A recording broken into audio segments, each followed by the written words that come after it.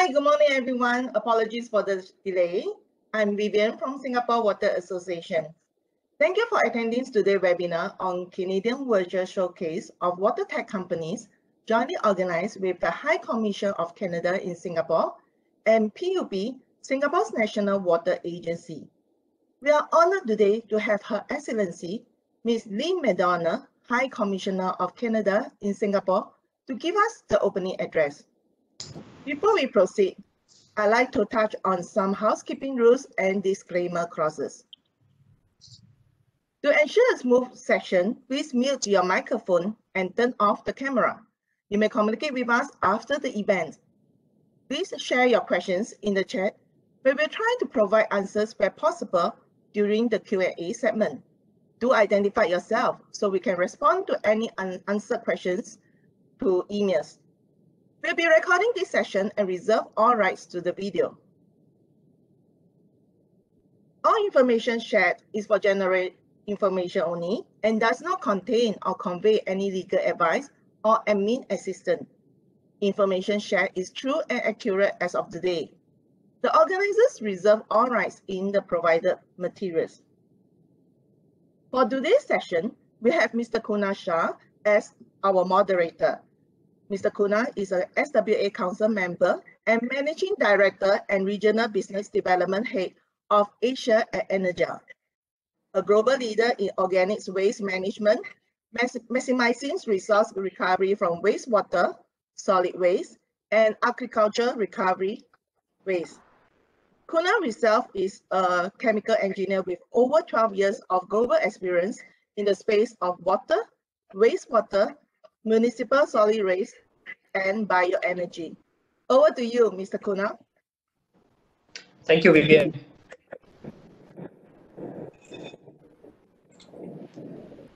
Can you hear me well? Yes, we can. Okay, fantastic. So good afternoon to all in Singapore and good evening to all joining from Canada. First of all, thanks the High Commission of Canada and Singapore, PUB and Singapore Water Association for inviting me to moderate this interesting webinar on virtual showcase of Canadian water technologies. What a great way, of course, besides the nice music we had, to start the day by listening to some of great minds and entrepreneurs explaining latest technologies in water space.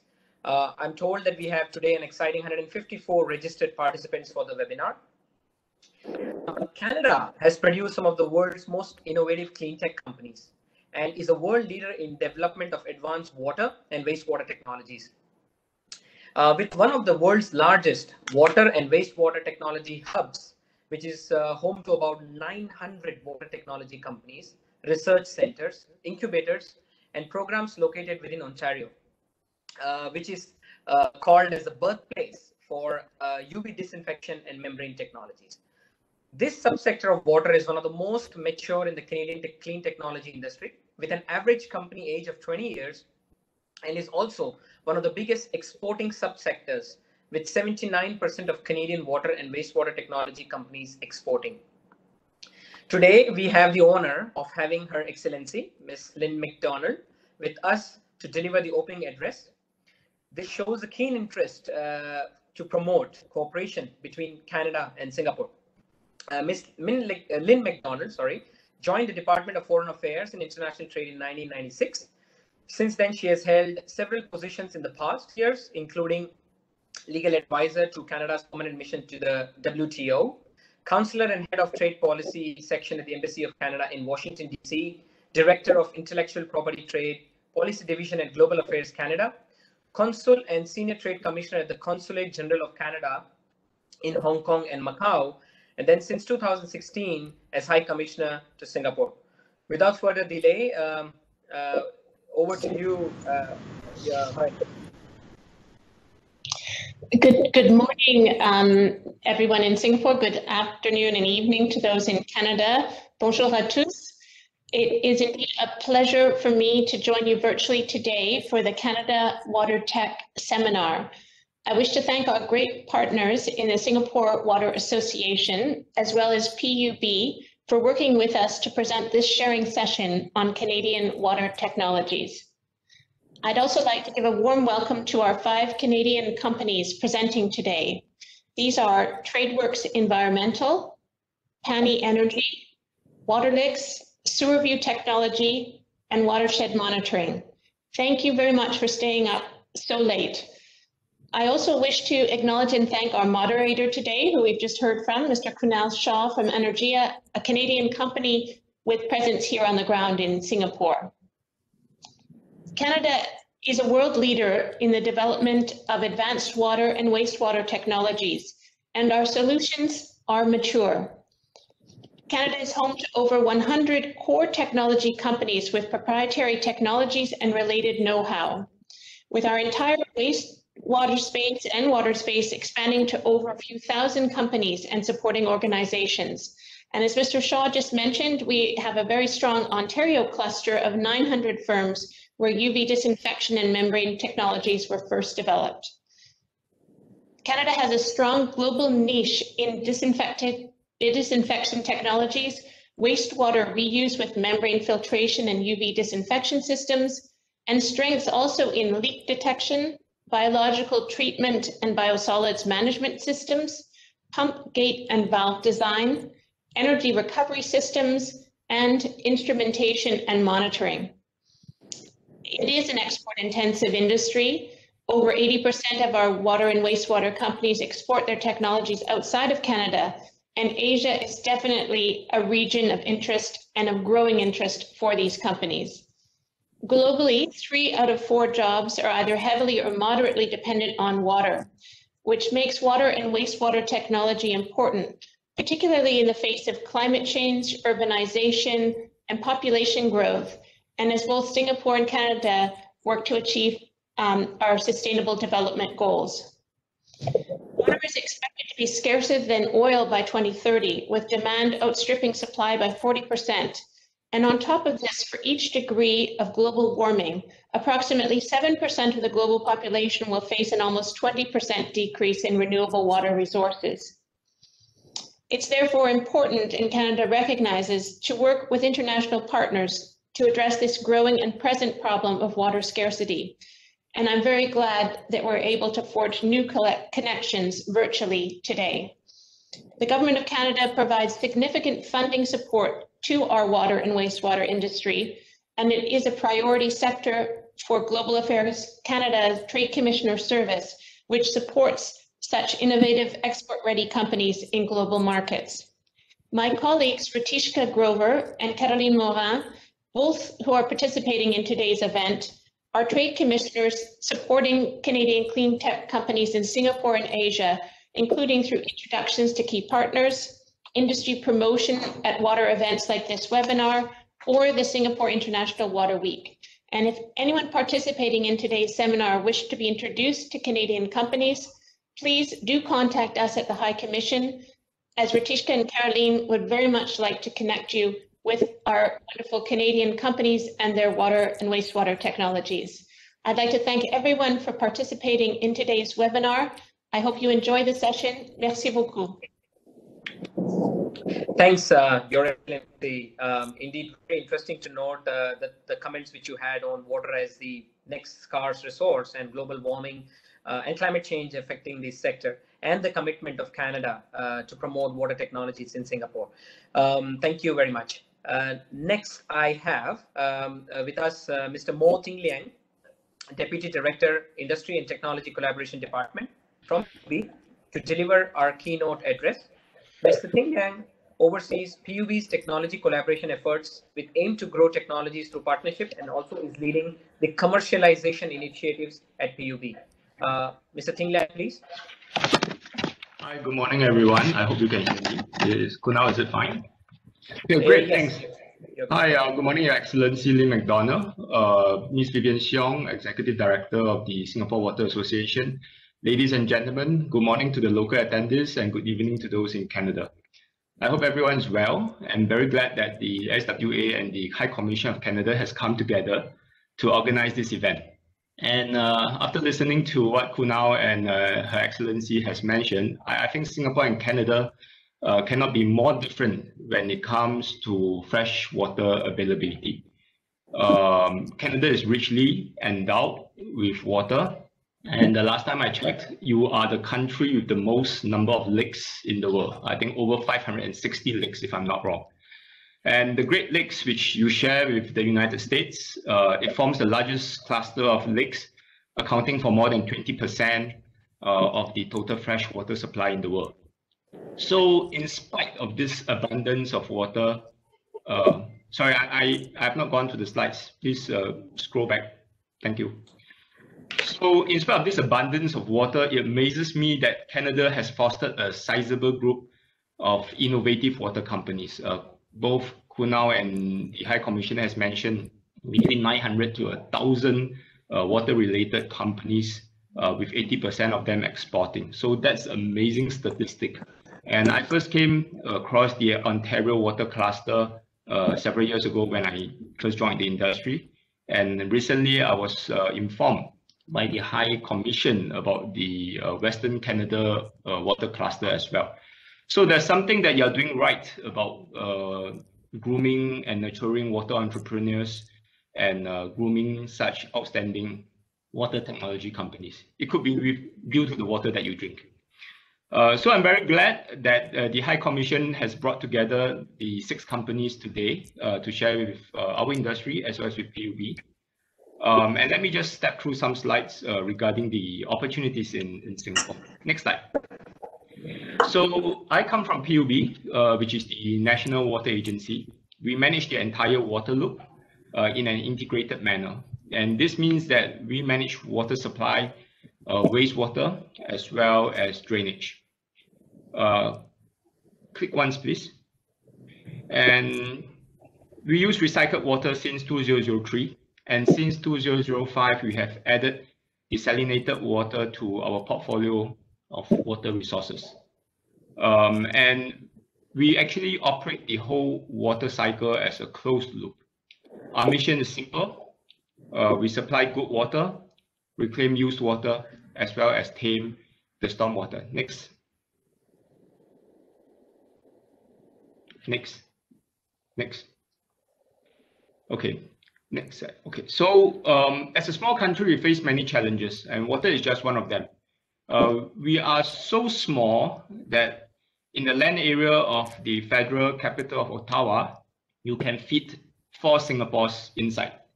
And this smallness means that we have limited rainwater catchment capacity.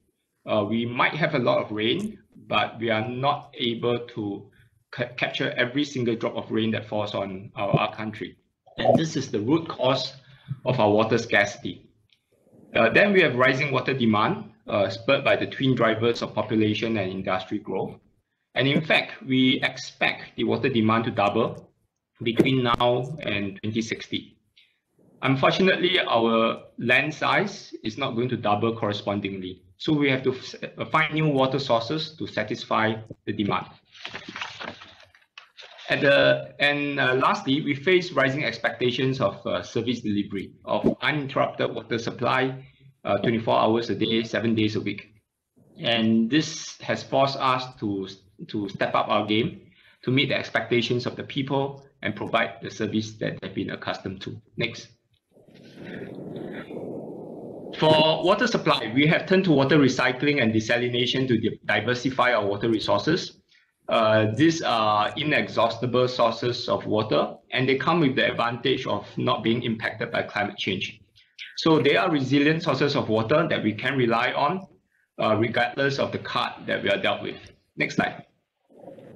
We would not have been able to add water recycling and desalination to our portfolio of water resources if not for the use of technology. So I must say that technology is a key to enabling Singapore to overcome our water challenges and to meet our long-term sustainability needs. With technology, we are able to increase our water supply, we are able to improve our water quality, and at the same time, reduce energy use, chemical use, manpower reliance, as well as waste generation. Next. So to prepare Singapore for the future, we have developed a technology roadmap to guide us in our research investments, to help us focus our attention on technologies that we should be looking at. And there are 9 domains in the technology roadmap. I have chosen to highlight 5 here on the slide today. And as you can see on the screen, in the areas of desalination and water reuse, our aim is to reduce energy consumption. We want to increase our wastewater treatment energy self-sufficiency, reduce water consumption by the industries, explore more resource recovery from our waste streams, and last but not least, we need to increase our coastal defenses against the rising seas. So collectively, these are the opportunities for the Canadian companies to work with us, perhaps to develop technologies with our research institutes, or validate new technologies with PUB by using PUB as a living laboratory. We'll be happy if you could introduce to us technologies that we might not have heard of. So, Your Excellency, if your country has solutions for these issues that we are grappling with, we'll be happy to be put in touch with the Canadian companies involved. Next slide. In fact, we have been working with the industry very closely. We recognize that many countries have done good work in water management and have been developing useful water technologies for us. And over the last 16 years, we have built a vibrant ecosystem of 200 companies in Singapore. They comprise both the overseas companies as well as the local SMEs. And many overseas companies use Singapore as a springboard for the region. And we continue to leverage our scientific strengths and our status as a logistics and financial hub to anchor more foreign water companies in Singapore. I would like to use the next 2 slides to probably just give an example of how Canadian companies have worked with us. Next slide. So Kunal being the moderator today, I've chosen to highlight Energia as one of the companies that have worked with PUB closely. They have successfully demonstrated that co-digestion of used water sludge and food waste can enhance biogas production. In fact, 2 to 3 times more than the yield that you will get compared to conventional sludge digestion. And so this technology that Energia has put on trial with us will be implemented in a new plant that we are building currently, which we will complete by 2025. Another example, next slide, is that of the Island Water Technologies. I believe this is a startup, and they have a Sentry bioelectrochemical sensor system, which are currently on trial with PUB. I believe there's 7 units of these sensors being put on trial in Singapore. And the trial will end by the middle of the year. And we are optimistic and hopeful that Sentry will find that there is a business opportunity in Singapore and perhaps in the region as well. Next slide. So supporting the foreign companies in Singapore is the Singapore Water Exchange. It is where the Water Association is located. It is a purpose-built facility that provides a conducive environment for collaboration and innovation between water companies in Singapore. Currently, this vibrant ecosystem has about 30 companies and organizations ranging from SMEs to MNCs and to the different water-related associations. And we host a range of activities to showcase different water technologies, and we connect the overseas companies with the Singapore water industry, just as we are doing today. And it is my wish that someday, some of the 6 companies that are speaking today, they will be members of the Singapore Water Exchange, and they will join the Singapore water ecosystem as well. Next slide. And allow me to make a pitch for the Singapore International Water Week. So since the 2008, we have been organizing the Singapore International Water Week as a platform for co-creation of water technologies. The 9th edition of the Water Week will be held this year. Traditionally, we draw about 20,000 delegates to our event, but unfortunately, the pandemic has affected the way that we organize the Water Week. And this year, we have decided to do a hybrid event whereby we call it the SIWW 2021 Spotlight. The hybrid event will be a high-level summit for water leaders in governments, utilities, academia, and the industry. Local attendees will be present at the Marina Bay Sands, whereas the overseas attendees will call in. And this is a one-day event co-located with the World City Summit that is organized by the Ministry of National Development. But at the same time, we do have a 2-week SIWW online a component as well. This is a series of thematic webinars comprising a virtual water convention as well as a virtual water exhibition. So I must show appreciation for the way the High Commission has supported previous Water Weeks. I had a meeting with the High Commission just a few weeks ago. I'm very heartened by the support that the High Commission has voiced out. I really hope that although this is a virtual event, at least for this year, we hope that the High Commission can lobby for participation and we'll be able to see the 900 water companies, at least some of them, showcasing their innovative technologies to the rest of the world through the Singapore Water Week. So that's all I have. Thank you very much. Over to you, Vivian. Thanks, Ting Liang, for that interesting keynote. And I would say that thanks to PUB for being an industry-leading utility with an open attitude to always embrace new technologies. Thanks for also highlighting our work with Singapore for so many years. And it's very welcoming. And to all the companies today we have from Canada, this is here a utility with one of the most open minds in the world to adopt and improvise technologies in the real world and not on a lab scale. With that, let's move on, ladies and gentlemen, to the 6 interesting companies we have. Today, we have a lineup of very interesting technologies from the world of artificial intelligence to sludge management, from the world of microbial treatment of wastewater to digital and advanced pipe condition assessment and innovative data management. First company we have is TradeWorks Environmental, and we have amongst us Ms. Meni Mancini, founding partner and president of TradeWorks Environmental and founding partner of TradeWorks Environmental Asia PT Limited. TradeWorks is redefining, if I may say, the way wastewater is treated conventionally, and you will hear more from her in the presentation. Meni, over to you, please.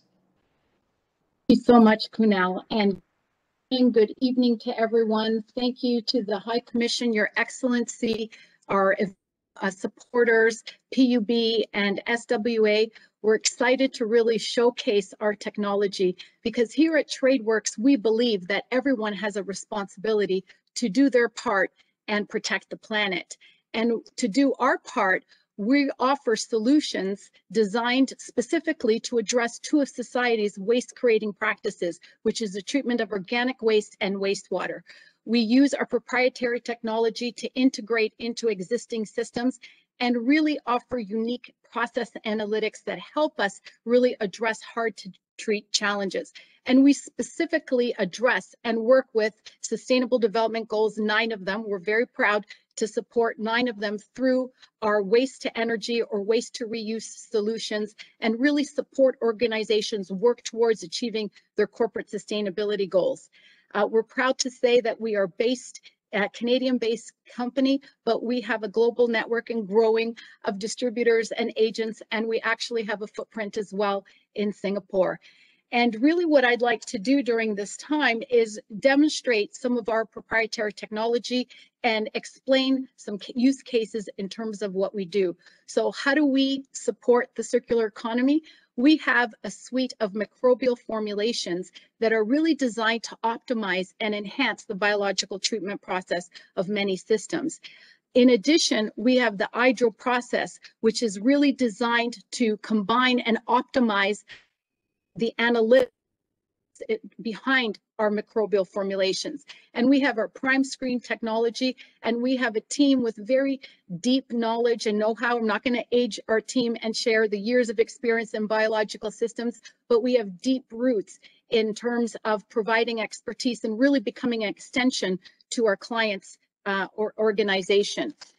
As I mentioned, we support 9 of the Sustainable Development Goals directly, and we have an array of applications. And the key fundamental aspect of our technology is that we're focused on prevention. We believe that by targeting the source of the problems, we can reduce many of the byproducts that are inherent in these processes. And this slide that I'm showing provides an indication of some of our applications that I won't be able to get into too much detail, but I will try to showcase some examples of how we apply our technology. The first example that I'm going to show you is the use of our microbial hydro series in the collection system of a municipality. By dosing in targeted locations, in manholes and lift stations, we are able to precondition the water before it enters into the treatment plant. So we're able to produce improved influent quality, which significantly improves the overall downstream treatment benefits as well.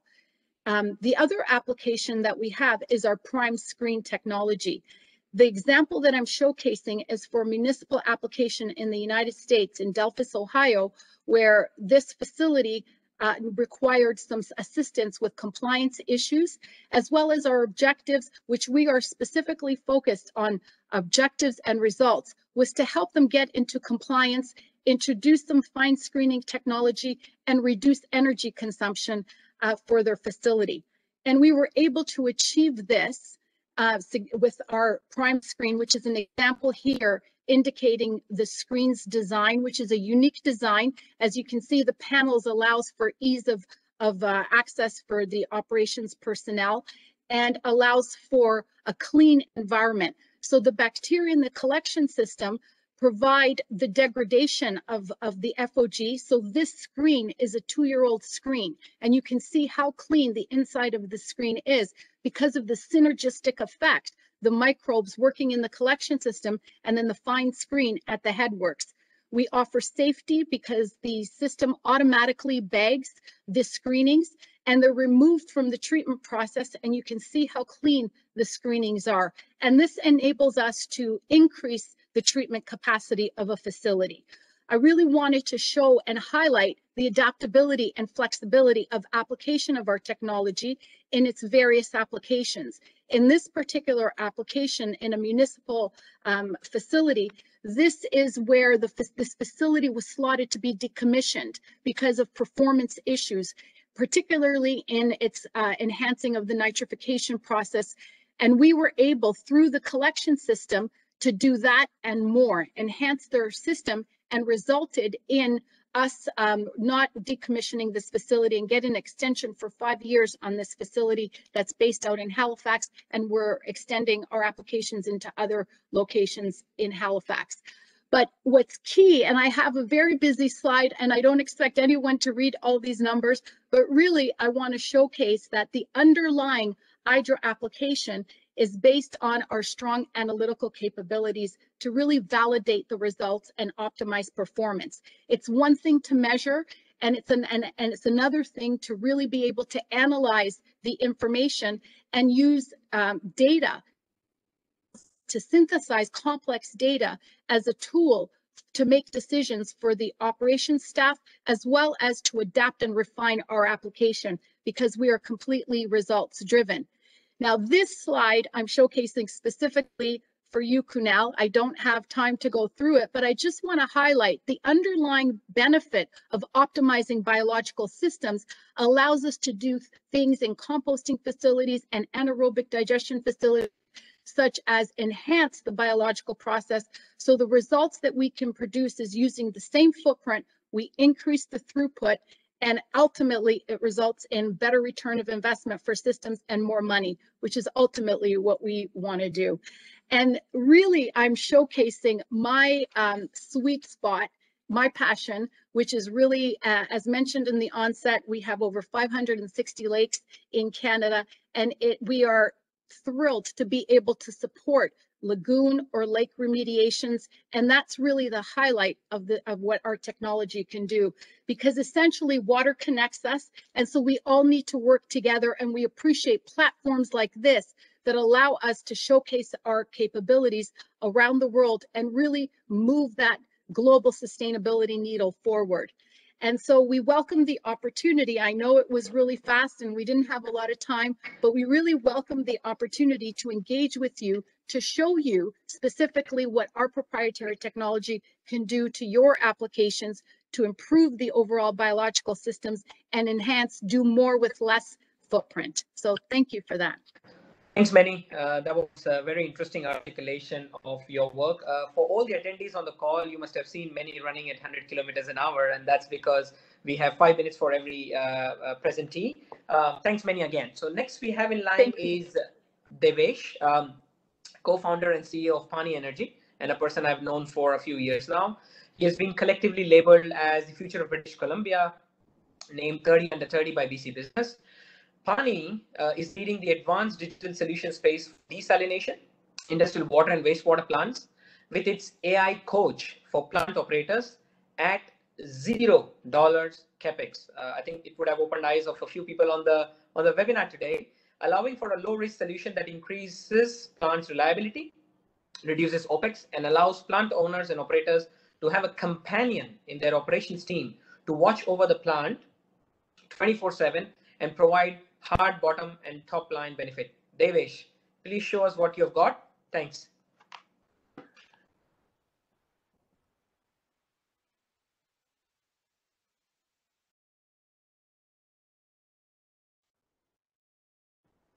Devesh, can you hear us?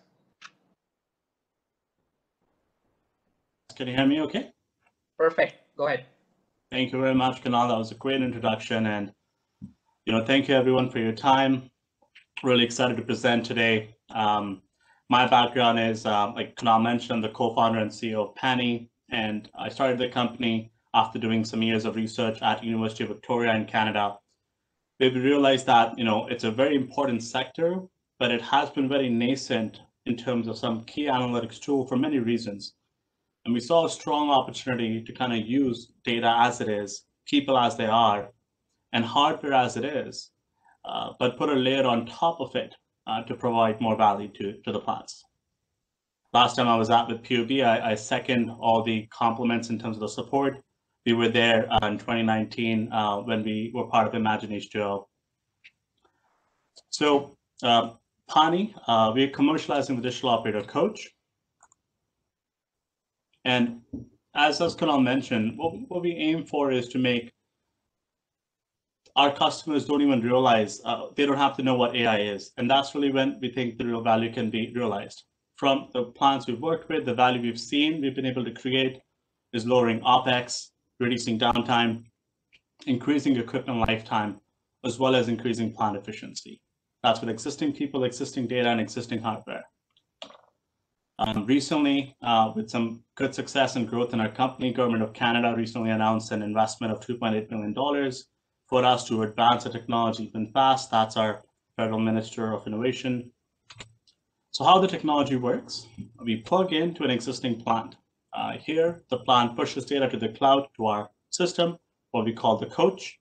The coach aggregates different sources of data, lab test, historical sensor data, logs from different parts of the plant, and it knows the design of the plant. And based on that, it's running analysis 24/7. Whenever coach finds something odd or finds an opportunity to improve the plant, it sends a notification to the operator. Hey, operator, I'm noticing something, take action, and this is why I should take the action. Operator follows their own existing system and take that action on the plant's PLC, SCADA system, and improve plant's performance. So workflow they're used to, with an added layer of intelligence that they can work with every day. We work only on water treatment, wastewater treatment applications. We don't do conveyance or distribution. We focus on industrial water, wastewater, desalination, and municipal applications. This is where we're able to utilize our years of R&D in models and a hybrid AI that uses first principle models in combination with machine learning. So let's walk through a couple of use cases of a plant without Pani and a plant with Pani. And I've taken some examples from our RO application we've been working with over the last couple of years. So what we find, let's say if we take a food and beverage RO plant upstream or an industrial RO applications, normally an operator is not able to predict when a membrane is going to be damaged.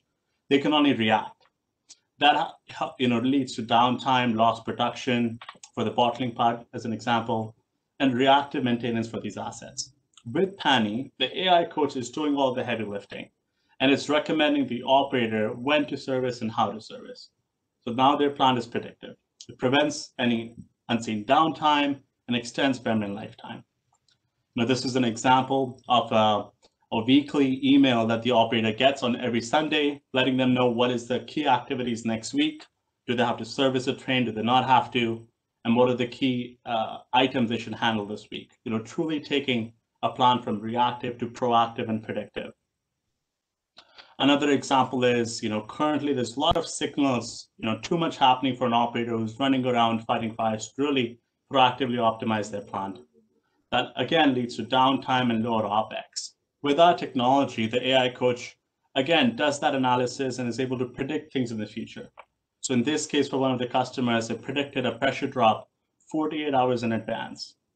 And based on that, it recommended the operator, hey, operator, consider changing your booster pump or cartridge filter operating set point.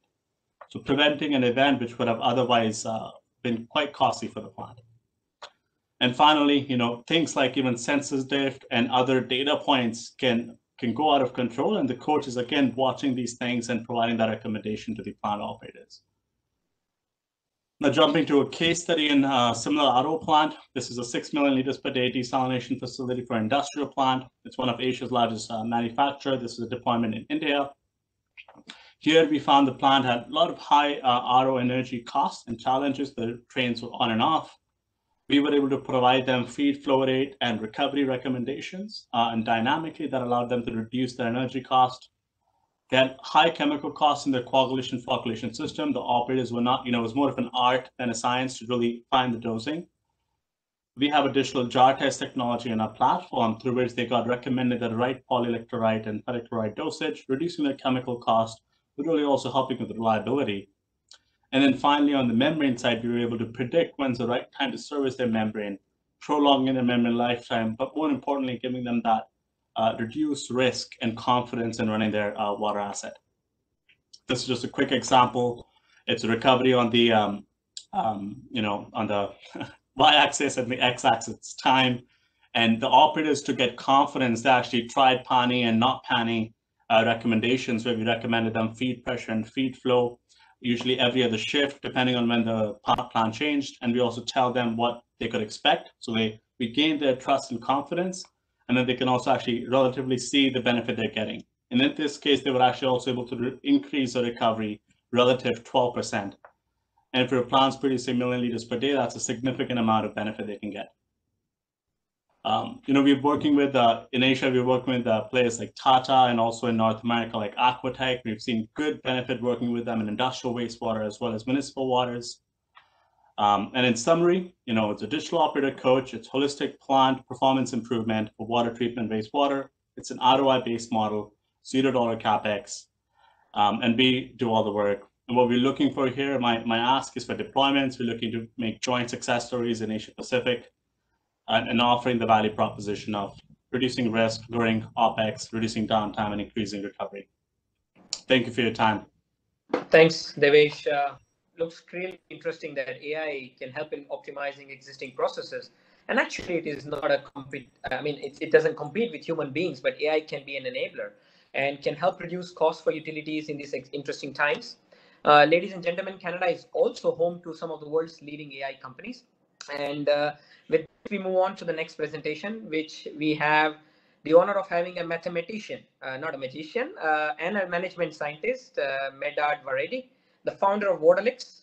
Medard established Waterlix to deliver digital solutions for water problems. He believes the existing data in utilities should provide much more insight than it currently does. It also provides test plans and manages pilot projects to help utilities evaluate offers from other solution providers in a transparent way for all sides. Medard, over to you.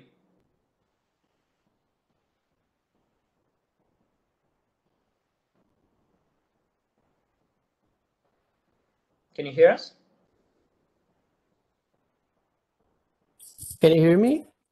Fantastic. Go ahead. Okay, great. Thank you very much for the introduction. And here it is. So, yeah, thanks for the opportunity to present Waterlix services and products tonight. today. We know that Singapore has enormous data about its assets and operation. It is very advanced in terms of its infrastructure management, and it has a high level of digital readiness for using AI solutions. I'm interested to learn more about the top priority problems as we learned today to solve and see how water leak services can connect with any of those. WaterLeaks provides AI solutions and optimization. It supports open data to attract problem solvers. WaterLeaks helps to do a feasibility study for the new AI-based solutions and assist utilities for easier decision-making to use such solutions. We thought that there is a gap there, and as an AI solution provider ourselves. Now, about the WaterLeaks AI solution, WaterLeaks has worked on multiple AI solutions to increase the efficiency of utilities by reducing energy waste or leakage reduction. WaterLeaks provides accurate condition assessment for better asset management, early detection of leakage in the distribution network using SCADA data. We have analyzed and connected water demand to economic factors. The increased accuracy of predicting the water demand supports better water pricing and support in this regard. WaterLeaks analyzed satellite images to detect pollution and working on labeling CCTV from pipes using AI. We are currently planning for smart solutions in the sewer treatment process and propose green solutions by cooperating with another innovative company. In the past few years, WaterLeaks has proved its capability in solving problems using AI. We also found a problem that AI can solve for water utilities. The problem is clarifying if an AI solution fits with the needs of a utility company. Utilities can't rely on any proposed AI solution and need to make sure that it works for them and it is feasible to implement. Answering the following questions is critical, and we can help. Questions like identifying the validity, accuracy, and reliability of the proposed solutions, testing them in a pilot project, and comparing the results with the existing performances and benchmarks of the specific utility, the direct and indirect cost of implementation and integration into the system. Utilities usually don't have enough time or experts to assess all offers. We are glad to cooperate with them that are clear about their priorities to cover the gap. It needs a clear test plan, requires setting KPIs and benchmarks based on existing performances, and have a look at the proposed solution and find its benefits and how it can increase the target KPIs. The test should be transparent for both sides. We make sure to get the best version of the proposed solution and keep both sides well informed about opportunities to improve the offering and risks of the project. WaterLeaks also offers optimization solutions as a separate or joint offering with its AI services. And we have customers in Canada, like City of Kitchener, Guelph, London, and recently Niagara region in Ontario. And also we are working with 4 locations in the US through their local universities, which both verifies our offering and provides a good introduction for us. So if there's any data and there's a will to solve a problem, WaterLeaks is happily open to help. And I appreciate your time and hope to learn more about the opportunities and connect with you. Thank you. Thanks, Medad. I think we all agree that data is key to make future decisions, and data is getting more and more and more important to do more with less, actually. Thanks. Next we have is Nicholas Goertz from Sewer Woo. Actually, Woo means sewer sight or vision, if I may say. Nicholas holds a degree in physics and mathematics and has over 10 years of experience in the field of optical sensing and non-destructive testing. In addition to guiding product development at Sewer Woo, Nicholas has developed products for and executed novel condition assessment projects spanning the globe. Over to you, Nicholas. Thanks. Hey, thank you, Kunal. Just a quick mic check, make sure you can hear me. Fantastic. Good. Beautiful. So who is Sewer Review Technology? Sewer Review Technology is a team of scientists and engineers that are experts in completing impossible inspections, developing new technology to assess the condition of linear assets, both in the water and wastewater market. And Sewer Review is democratizing advanced condition assessment through hardware sales and partnerships all around the world. We've had the pleasure of servicing engineering firms and forward-thinking municipalities spanning the globe, from the remote beaches of Australia to the remote mountains of British Columbia. Failures of linear assets are on the rise, and reactive condition assessment is soon becoming a thing of the past. Proactive condition assessment is the future. The cost of complacency is just becoming well known. For example, Simi Valley, California, a population of just 125,000 residents, found that they saved $4.5 million annually through an implementation of a basic CCTV program. The city of Waterloo, Ontario, with a population of just 113,000, estimated a yearly $2.5 million loss if they kept using reactive asset management best practices. Repeatability issues with video coding are well documented and have limited use in predicting the remaining useful life of linear assets, but still provides significant value. With more quantitative technologies, we can improve model predictions, extending existing municipal budgets and improving safety.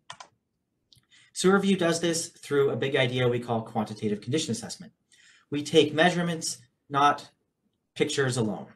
We model and predict the remaining useful life by finding metrics that are relevant to the condition of the asset. A good example of this would be for, say, reinforced concrete pipe. It has a well-known failure mode that it degrades over time due to H2S gas in the sewer market. One way to assess the condition of this asset quantitatively would be to measure the remaining wall thickness as a function of time. You could do this two ways. You could create a digital twin of the asset, measure the internal diameter using a technology called LiDAR and sonar, subtract that from a reference to create a wall thickness inference, or you can measure it directly with a technology called pipe penetrating radar, which is a time of flight measurement based off of a reflection. Sewer Review offers both of these services. Here's just in the background image of the slide, some recent LiDAR data Sewer Review has collected with our robots. On the pipe penetrating radar front, typically data is represented as you see on the screen here. On the vertical axis, you have depth in inches or meters. On the horizontal axis, change in feet or meters. The yellow line represents your remaining wall thickness relative to your inner pipe wall. And the blue dots represent your reinforcement position relative to your inner pipe wall as well. Pipe penetrating radar works on all non-metallic pipes, such as reinforced concrete, brick, vitrified clay, and of course, asbestos cement, which has applications in the water market. It can also identify voids developing outside of the pipe wall, and it allows you to determine whether or not you've got a sinkhole before it becomes front page news. Sewer Review deploys these sensors on a variety of robotic platforms. We've got large diameter robots for pipes that range from 525 mil to 1200 mil. It can travel up to 1 kilometer from a single access point. And of course, it includes a whole host of sensors like pipe penetrating radar, LiDAR, sonar, H2S, HD CCTV, and geospatial localization.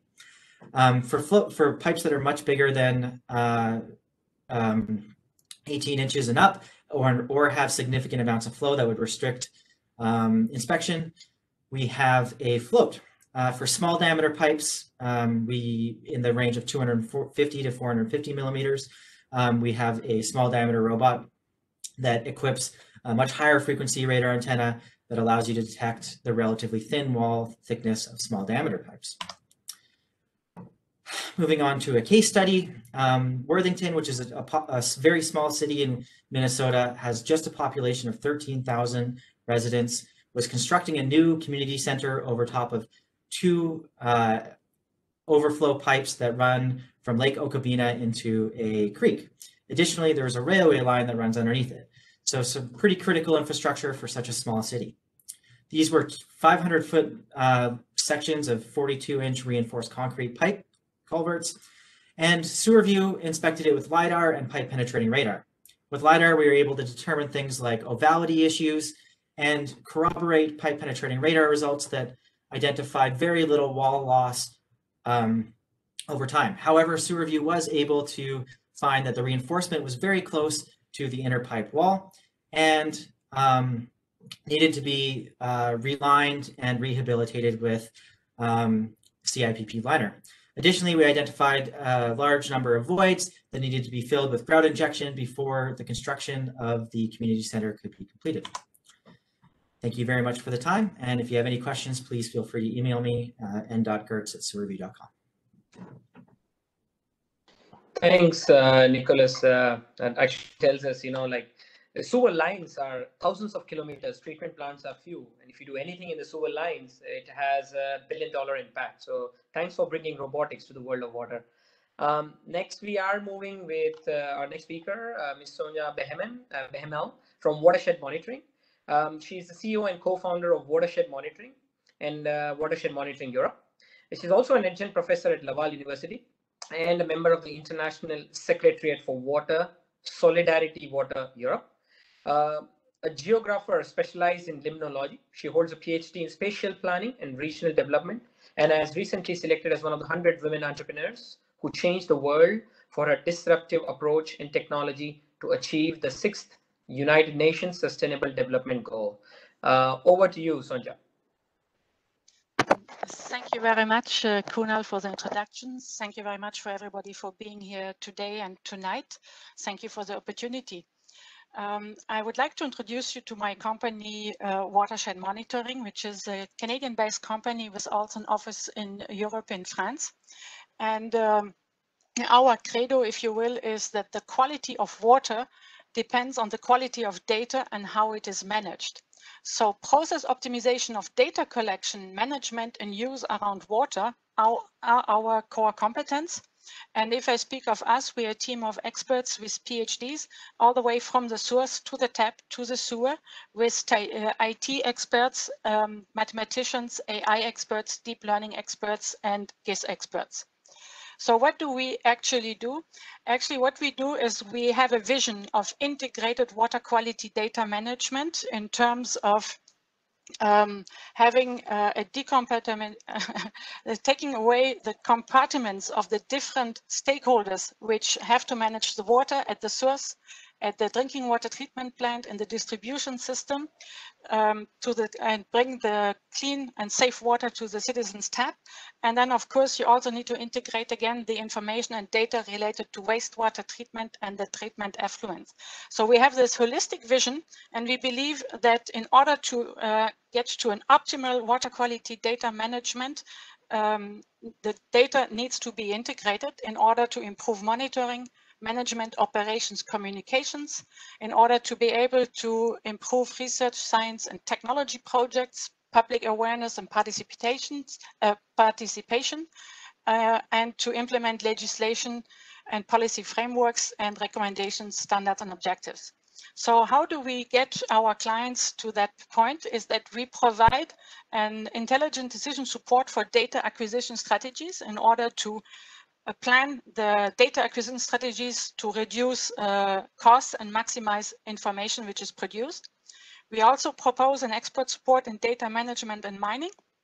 And we want to take our clients to Water 4.0 in terms of process optimization, also through our proprietary software, Enki, which is a database where you can integrate progressively all the data, metadata, GIS data, in order to have that holistic vision of your water resources. As we position ourselves as our clients, we work with as much with consulting firms, cities, private companies, NPOs, and ministries. And where we actually have the advantages, where the client finds our advantages is working with us, is that there's a substantial reduction in the cost of data acquisition, reduction of data loss, enhancing of clarity in decision making, justifying action, reducing, of course, then intervention costs and operational costs, increase credibility, reduce litigation, ensure quality and availability of water, and to make sure that everybody works together from the source to the tap. So I would like to give you a couple of examples of clients and partners. So we've worked with more than 60 cities in Canada where we have progressively integrated the entire data from the source to the tap in order to get them to have this holistic vision. We work with more than 300 users worldwide on different data integration projects, be that for research projects, for water resource protection, I'm sorry, for specific projects of data acquisition. And we also work on international research and development projects with Canadian and European universities in order to implement and develop early warning systems, which help us prevent any event which could be related with the water quality problems from the source to the citizens' tap. And we also work on data where we acquire data from Earth observation in order to improve water quality monitoring in your watersheds. So if we put this in a nutshell to provide you, we have had, as a living laboratory, by the way, the city of Quebec. So we'd be really happy to have a living laboratory also in Singapore, is that we progressively and within less than a year managed and integrated the data from the source waters and the wastewaters, also from the regular monitoring of lakes and rivers, but also for the studies. We also implemented the system where we have the source water risk analysis, where we integrate, for instance, every single piece of human activity from the entire watershed from the St. Lawrence River to the Great Lakes, which are several million data points, which we use in order to develop algorithms to have the source water risk analysis at every point in the system in the source waters in order to improve land use planning, action plans, and compliance. And then we transpose the idea to have the data within the treatment plant and the distribution system so that you know what comes into your system, how it affects the treatment, and you can improve the treatment based on that and how it is going to affect and propagate water quality within the distribution system. So this integrative system, it wouldn't be complete if you would not also add the information which comes in from your citizens. So the idea of intelligent and learning communities in the water sectors, you need to know what the people think about your water. It is qualitative data, but it is data. And then of course, you can also manage all your alerts with the citizens. So in order to make this data readily available, both for citizens, for managers, for operators, decision makers, the data is then aggregated to easy exploitable and adaptable indices so that rapidly you can see whether you have a problem at the source or at any point in your distribution system to be able to take rapid action, to communicate information in a timely manner with your citizens, and to increase public trust into your system. And last but not least, we actually recently also started to integrate all the data from the COVID data from several cities in their Enki system in order to help them trace COVID outbreaks according to the sewer systems and areas of their municipalities. So we would be very happy to have a living laboratory in Singapore. It can be on any element of the system, but with the idea of having this progressive and integrated data management system to be able then to exploit the data to every level for every single element of your needs. So I'd like to thank you very much for your time, and we'll be happy to answer any questions later on. Thanks, Sonja. It's very interesting to know that you coined the word living laboratory. I really like that. And then your product of Enki is actually integrating the whole water ecosystem to probably make wiser decisions. Thank you very much. Well, next in lineup is myself, ladies and gentlemen. I would represent Energia. I'm the managing director here. Singapore is the regional headquarters for Energia. We're a Canadian headquartered company. And we are into the sector of resource recovery in the space of water, waste, and agri-waste. So next, please.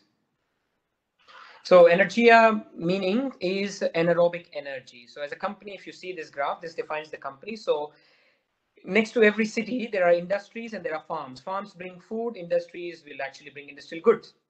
So the blue color dots are 4 islands, which you see as resource recovery islands which Energia works. So for example, we take the city's wastewater, we will recycle the wastewater, give it back to industries or to municipalities. We would take the sludge and produce biogas out of it. Previous slide, please. And then on the previous slide, please. Previous, please. Thank you. And then you have the farms, which also makes waste. So we convert that waste into fertilizer and biogas, which is electricity. So renewable energy, recyclables, fertilizer, and clean water. Next, please. Proudly, next slide, please. Proudly has one of the world's largest organic waste technology platform, converting wastewater biosolids, food waste, solid waste, food and beverage waste, and agriculture waste through a series of proprietary technologies into power, gas, recyclables, fertilizer, and clean water. Next, please. So as a company headquartered in Toronto and present in about 4 continents, we have built in the last 30 plus years about 1,600 projects in the world with over 100 plus patents. Next, please. Some of the references, we can skip that. Thank you. Next, please. Some of the reference plants in the waste space. Thanks. So this slide explains what the technology platform is. So if you see, the heart of the technology is this anaerobic digestion plant. Here we have high solids anaerobic digestion versus what we conventionally use in the wastewater treatment plants is low solids digestion. What we've said is that there are so many wastewater treatment plants in the world which have low solids digestion capacity, and they could be graded to even co-digest a city's food waste or agri waste or organics entrapped in MSW. So we have proprietary pre-treatment technologies, proprietary anaerobic digestion technologies. After anaerobic digestion, you usually have the solid liquid separation. So the liquid goes through a membrane process, and the solids, we can either convert that into fertilizer for land application or biochar as well for land application. Next, please. So this is how currently the water and the waste sector is managed across cities and councils in the world. Next, please. So if you see, generally, there is a China wall between the wastewater department and the waste department. Generally, these two departments don't speak, unlike Singapore, where PUB and NEA interact a lot and they do a lot of work. Typically, if you see, a waste goes from a transfer station either to a waste treatment facility, or in Asia goes to a landfill. The wastewater after treatment, the sludge goes to a landfill. So the common factor which combines both these brothers is the landfill. And when you have these kind of mechanism, the wastewater treatment plant is a net energy importer, because the sludge, even if you have anaerobic digestion, doesn't produce enough electricity to take care of the parasitic load. What we have tried to change is, in the next slide, please.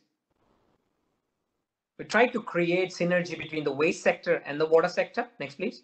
And how do we do that?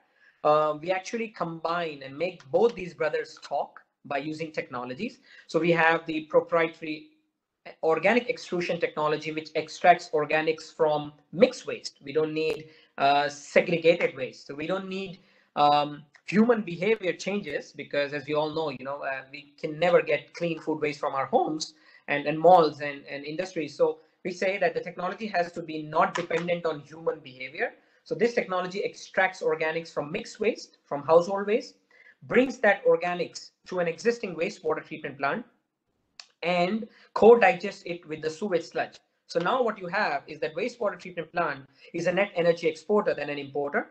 And by having more heat, you can utilize that in our drying and pyrolysis process to make biochar. So what you've done is you've leveraged the existing infrastructure of a city and done more with less and produce more energy. So the utility benefits by having more power, so more revenue. The city overall benefits by reducing the cost of disposal. The environmental hazard responsible for the disposal cost reduces greenhouse gases. Next, please. So this is a plan which Tin Yang mentioned. I will not go into detail. This is a demonstration plan, but a very interesting scale demonstration plan where we treat food waste from hawker centers in Singapore, and it is co-digested with sewage sludge at the Ulu Pandan demonstration facility. We are running the plant for the last 4 years, and we have a contract to operate and maintain the facility until December 2024. Next, please. This is a facility in California where you can see what we have done is we've co-located a waste plant next to a wastewater treatment plant. This is going to be California's largest, where we bring in external food waste, co-digest it with sewage, wastewater sludge, and sell the electricity. As a company, we also own and invest into projects. So we invest into projects, we build them, and we operate them for 15, 20 years. Next, please. This is an exciting facility. This is North America's largest biogas or bioenergy facility, where we convert about 700 tons of food waste and 300 tons of wastewater sludge into renewable natural gas. This is a gas made from not fossil fuel, but biogas converted into renewable natural gas, injected into the gas grid. So next slide will explain that we convert food waste and sewage sludge. Next, please. Into renewable natural gas, fertilizer, which is going to be applied on the farming community. So if you look at it that way, imagine the waste and the wastewater of a city now being converted not only into renewable energy, but renewable natural gas, which replaces fossil fuel based gases, okay, and also produces fertilizer, which goes back to the soil. With this, I will end my presentation here. Thank you. If we are okay, Vivian, I'll move to the question and answer round. I think we are running a bit late, but we have some interesting questions. You can put a slide on the Q&A. So without time, I will ask randomly a few questions to the participants and the technology companies. Maybe one is for Medad, you and Nicholas. Question that, what are the challenges your technology can solve when it comes to condition of assets in the network or pipes and sewage? Maybe Nicholas wants to go first. That's SewerView's main mission. We develop technology and methodologies and equipment to assess the condition of both water and wastewater assets. We provide unique methodologies for assessing these conditions by measuring remaining wall thicknesses or determining things like corrosion, sediment buildup, ovality, and so forth. Interesting. Medad, you have any comment on that question? Like, how your technology can solve the condition assessment of water network? Sure. The condition assessment of any pipes, we believe that looking at the existing information about the geodata and also any information coming from any sources, like the one that my friend just mentioned from SewerView. These are all valuable information that helps for better planning. And of course, systems like SewerView can gather a lot of information from the pipes, which is obviously is not available everywhere. But if that would be available, all these information can give us a better knowledge about how the things are working. Also, when we have some overall understanding about the network, probably implementation of SewerView technology will be much more feasible, and probably more people can make benefit of it. Yeah. Thank you. Okay, Medad. Thanks for that. I think. Okay, so I think I have an interesting question, Sonja, for you from Watershed. Is that digitalization is rapidly transforming the Asian economic landscape, and Singapore's holistic approach places the island nation in a prime position for thriving the digital future. Okay, how does your technology enable water utilities and operators, for example PUB, to drive a shift from reactive to adaptive and even preventive water resource management from source to tap? Sonja? Thank you very much for the question. Actually, if we look at the specific case of PUB, for instance, you have 4 national taps of water, which you're exploiting, would like to exploit and ensure its durability in terms of quantity and quality. So that comes with a lot of data and water quality related data, water quantity related data, and land use data.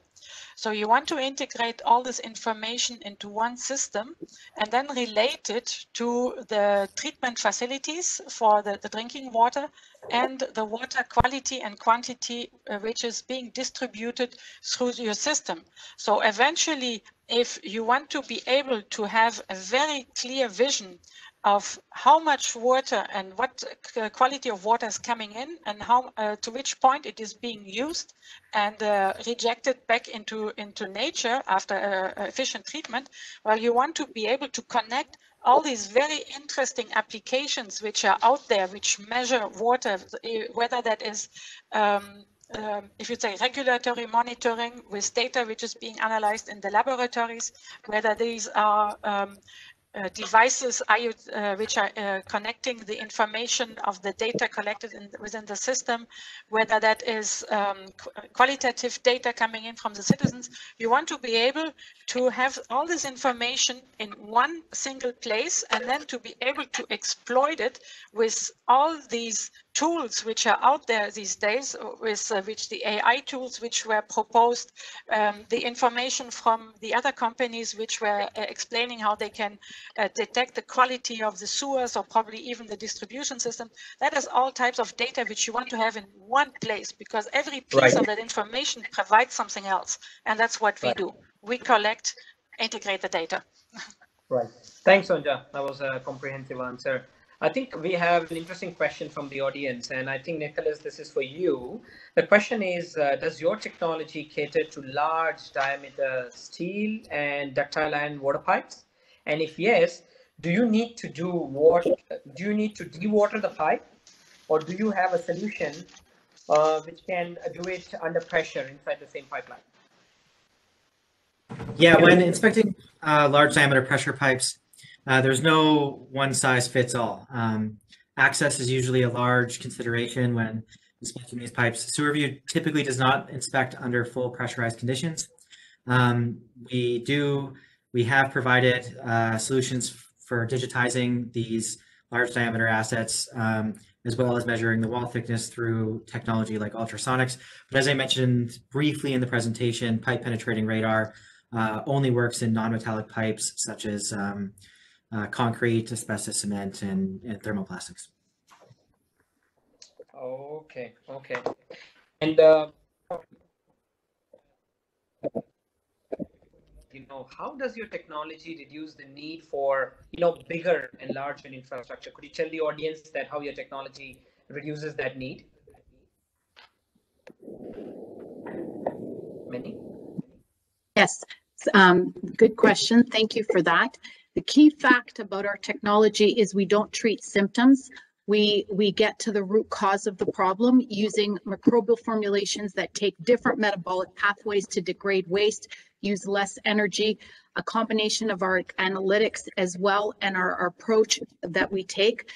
For example, in our municipal applications, we leverage the collection system for preconditioning, pre-treatment. So that allows us to significantly reduce the organic load of treatment facilities as an example. But that know-how, ability to get to the root cause of the problem and boost up the microbial performance is key to enabling us to leverage the existing infrastructure to eliminate the common negative byproducts. Whereas, as an example, if you're treating odors in a collection system or lift station, you would require alternative either chemical or equipment to be housed. Whereas it disengages the mechanism of what creates the odor by the synergistic effect of our bacteria in the system. Okay, thanks for that. I think it clearly explains a little bit that how this technology would avoid larger capital expenditures for the government.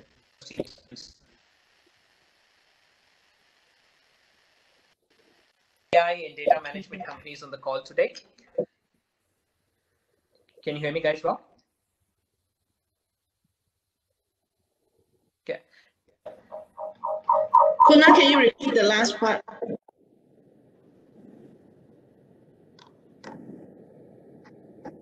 Hi, Vivian.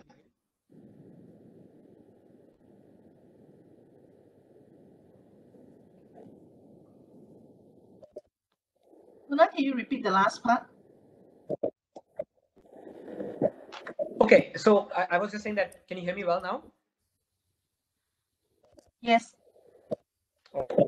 I think there is a very question, and this is for all the artificial intelligence, data management, and the digital technologies on the call today. And I would say Devesh for you, Medad, Water Lakes, and even Sonja from Watershed. I think the interesting question is that, with all these artificial technologies established in a city's water treatment plant, which is a drinking water treatment plant, or in the pipeline network, which actually essentially supplies clean drinking water to human beings for consumption, or discharges the wastewater. Now, a glooming cyber hacking and cyber security issue in the whole world, right? Cyber hackings have been seen to sabotage a water treatment plant, or it could also sabotage a city. So the interesting question is, how do you or your technologies ensure data security? So now, and since this is an interesting question, I mean, even for the Singapore ecosystem, I would really like to have a quick overview from Devesh, you first, Medad, you second, and maybe Sonja. Devesh?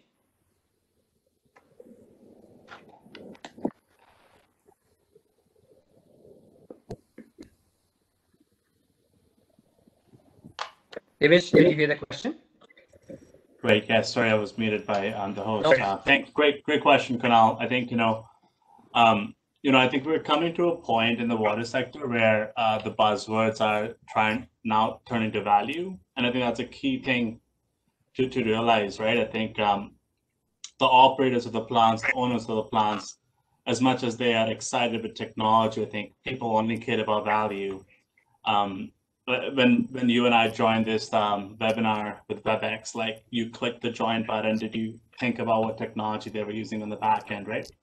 Likely not. And I think that's what I think we've seen now happen more, is people talk about the value technology brings. And I think I would just encourage people to continuously doing that, so people start seeing the real benefit that can bring to plants. And with any technology transition, there comes unknowns or new things that we got to figure out. And cybersecurity, among other things, is a critical one when it comes to data-driven technologies in general. And at this point, what our at our organization, we take it very seriously, whether that's through third-party testing, making sure our entire technology stack is quite strong and best practices in the industry are used, but also more importantly, the whole go-to-market strategy. Like, we have, very soberly decided to be a read-only product for our plants. So we don't actually, when you go to a plant, there's operational technology that actually runs and operates the plant. We all came through, we read about the Florida incident as well. And, it happens when the operation technology is tampered with, and that is something that needs to be taken very good care of. And then the other side is IT. It's actually like taking all the historical data, the current data, and putting that into an historian or sending that to other people. So when you're in that realm, you compare yourself to like email or the different types of security standard. And then suddenly you kind of lift your limit to what value you can create. And that's what we try to do for our plants. We work in the IT side, we take best security measures, we encrypt our data, and then stay completely separate. And if you can, create some tangible energy benefit, chemical benefit, risk benefit to the plants, I think it's a win-win for all of us. Right. Thanks, Devesh. Medad, do you have any suggestion that, how, when you implement such solutions in a utility, how do you ensure them that their data is secure? Thank you very much for asking. We're asking this question from a person that believes more in sharing the data rather than putting logs on it. But of course, I understand that information accessing to the control systems in the water utilities is something serious. And I know that there are a lot of expert companies that specifically deal with problems like this. And for my solutions, I always outsource these sort of services. This is what I do for many parts of my services. My focus is more on the AI side of the problem and problem solving. But I know, and I've been approached, and I've worked with companies that have very sophisticated type of securing the lines for transferring any sort of information from a SCADA data system to where it's going to be processed. So Right.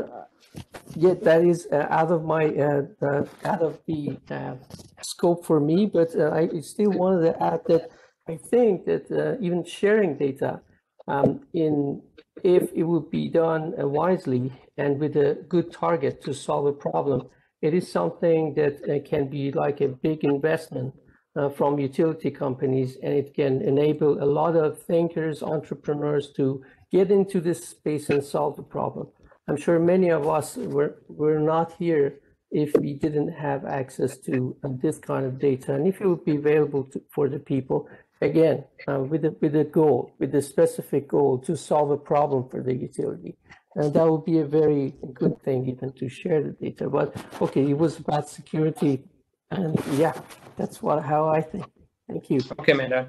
So I think the answer is, because sorry, we've already reached about 10:30 a.m. But I think the answer is that you as entrepreneurs and technology providers have considered this particular aspect in mind, and that you have enough convincing answers to convince utilities and cities that your technology application is no different than, as Desh mentioned, clicking the join button for this webinar or sending emails across. So what I hear is that there are solutions, and that it is something as a common factor you have considered while developing digital solutions. Now, with this in mind, I think, I would like to just quickly move on to the SWA updates. Next slide, please.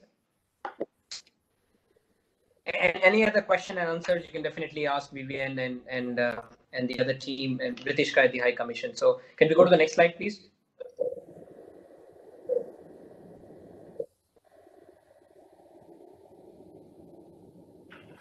Hello, Vivian.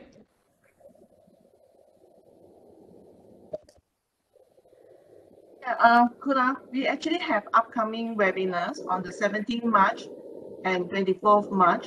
On the 17th March, we have a hybrid event behind the scene Blue World Premiere, which is sponsored by DuPont, Swiss, and Xylem. And on the 24th March, we are doing another webinar with the Israeli Digital Water Technologies with the Ministry of Economy and Industry of Israel in Singapore. Yeah, thanks, Vivian. Actually, my technology is, I don't know, today giving us some trouble because the screen just got freeze. But yeah, thank you for that. And this, I think we come to an end of this interesting webinar today. On behalf of PUB and SWA, I would once again like to thank Her Excellency Ms. Lynn McDonald for her time, Ting Liang for explaining the work at PUB and future technology requirements to all companies, and to all the entrepreneurs and water companies to take your time to present. I think developing technologies and commercializing them is no simple work, and it takes a lot of grit, passion, and determination with technical knowledge. So thank you for creating these technologies, which would definitely help all the water sector in a whole. We hope this session was enlightening and informative for all, and we hope this could be a catalyst for strategic cooperation between Canadian and Singapore ecosystem companies. It could lead to develop tailor-made solutions for Asian youth, and be launching you into the ASEAN market from Singapore. Please connect with Vivian from SWA and Ritishka from the High Commission if you have any further interest in any of these technologies. Wishing you all, rest of good evening in Canada and good day here. Thank you once again for joining the webinar. Kunal. Thank you, everyone. Thank you. Thank you so much. Bye, everyone.